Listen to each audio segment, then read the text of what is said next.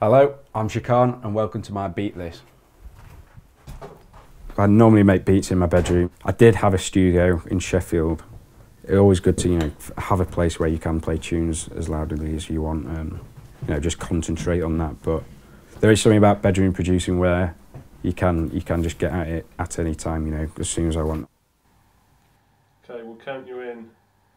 Ready? Mm-hmm. 3, 2, 1, and you're in. Yes, I'm using Logic. Got like my MPC regions at the top, which are just a kind of guide for swing, which you'll recognise in like most garage music. Putting things a bit offbeat. I always like to start with a kick. For this tune, just 4/4, keeping it pretty simple.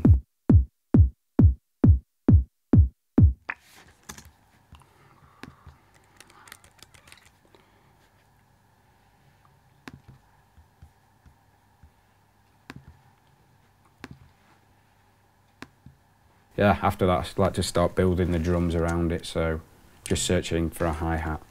My files are all kind of all over the place, I should probably organise them.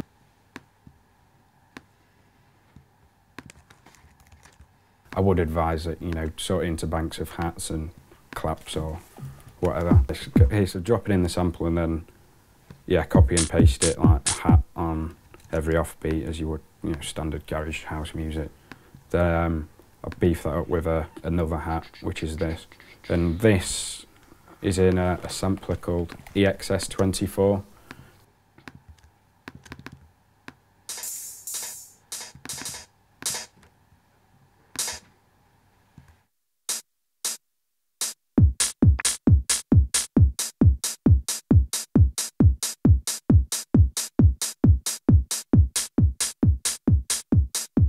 Now I've got two hats, putting them both together rather than just having one sitting on its own gives it a bit more weight. And then what I like to do with another hat is, so like I'm doing here, put some delay on and just to fill it out a bit. Some of the influences that I've had from a more kind of modern perspective, like people like DJ Q, Toddler T, all make kind of upfront music. It's stuff that go off on a party, especially up north. It's that kind of influence.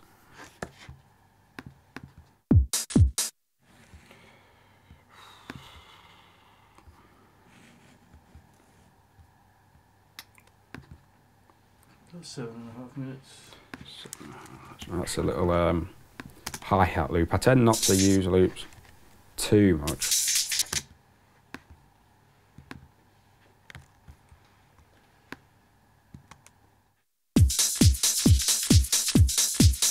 Sometimes just stick a clap in.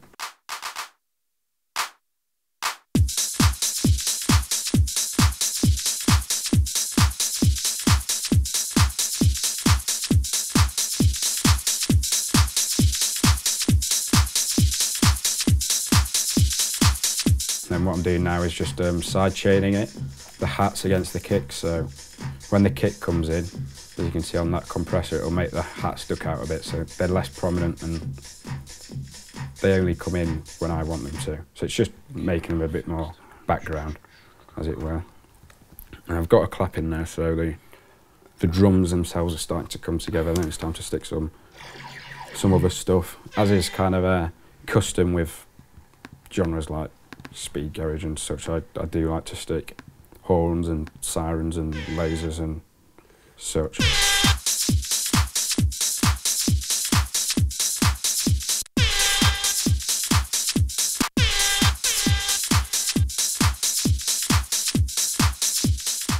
I'd describe this as speed garage more over bassline.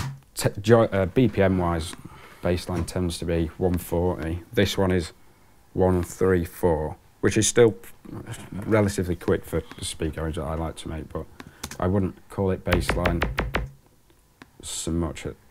I think like the drum patterns and stuff is more fitting to what you describe as speed garage, but it is kind of perhaps in the middle of those kind of genre divides.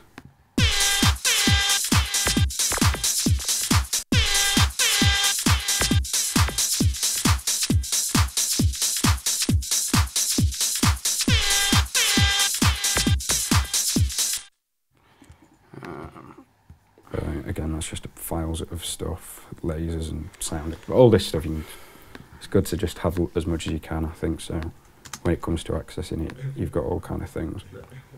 Another kind of popular thing in speed garage is like, it's got the kind of jungle ragga influences. You'll find it in a lot of that kind of stuff. So it's, dropping that in again. Just to, again, give it some more interest. It's just like little points.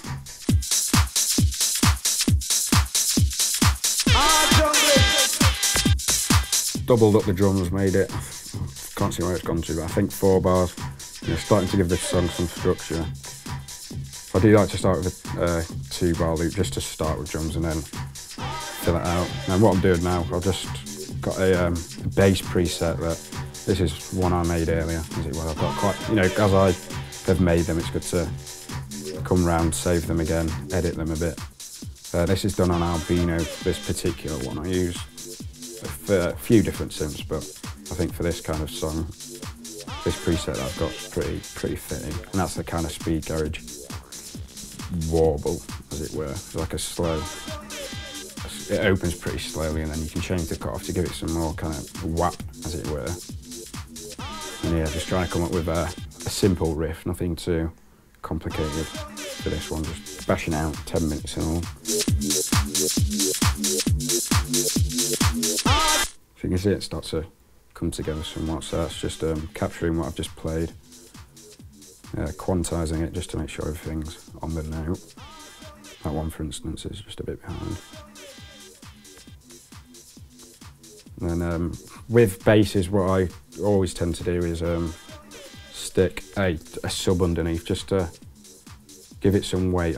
Like on that one, I've EQ'd it up so there's a bit of a low cut off, rather than, and having a sub makes it just a bit clearer and gives it some more bass.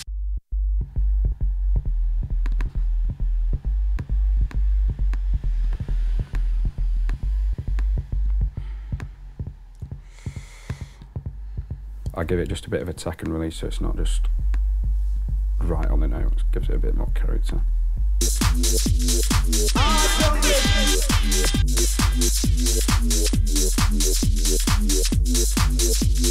What I'll do next is just to give it some kind of musical points. This is a Checan one, which is like a piano organ plug-in.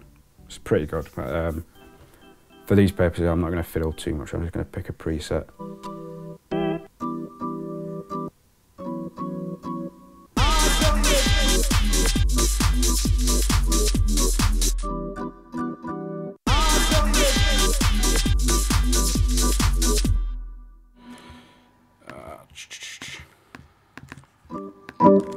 Quantize that again to make sure it's on the note. Having the midis different lengths as well as you play, it gives it a bit more of a realistic touch rather than just having the same over and over again.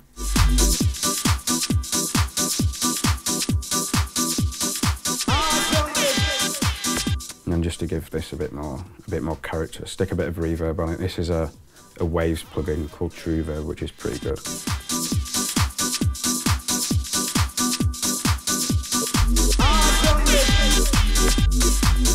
I'm going to take the drums further, just more structure and like start to trying to bring it together. Take the basses over there for a quick drop. How long we got? 1.5. This starts to become the intro, and then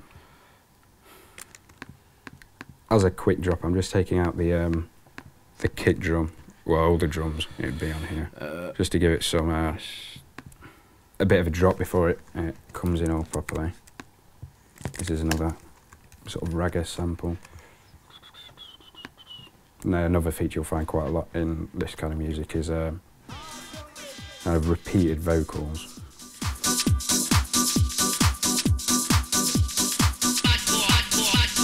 I took that sample, I made it, I think a beat long, I'm not sure, I can't really see, but and then just looped it, so that's just going to repeat, and then I'm putting those all together, so it's just one thing.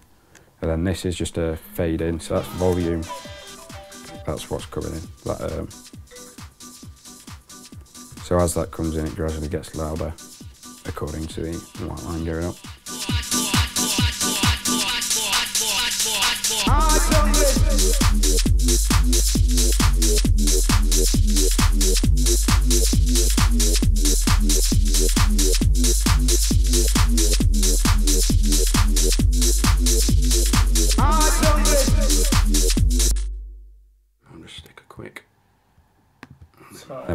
just to finish it off, stick a Waves L2 on, just to give it a bit of a master, a high-res CD master, just so it doesn't redline, it comes out pretty loud.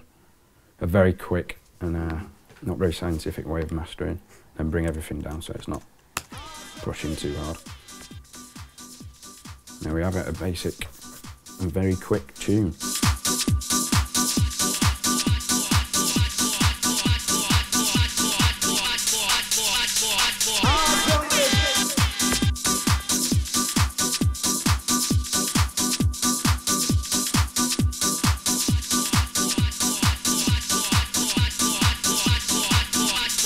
Compared to making a beat normally, this was pretty hard. 10 minutes seems to fly by. I'm not someone who makes a tune too quickly. So yeah, every minute counts. Sometimes when you want your computer to be really fast, it often can't. But no, it was fun. It was good to just bash a tune out, see what I could make in 10 minutes. There's nothing, you know, a pretty good kind of process, I think, like to try and do something in 10 minutes.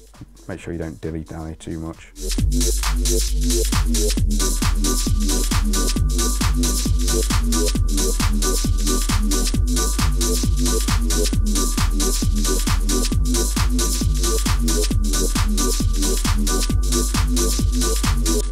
That is that.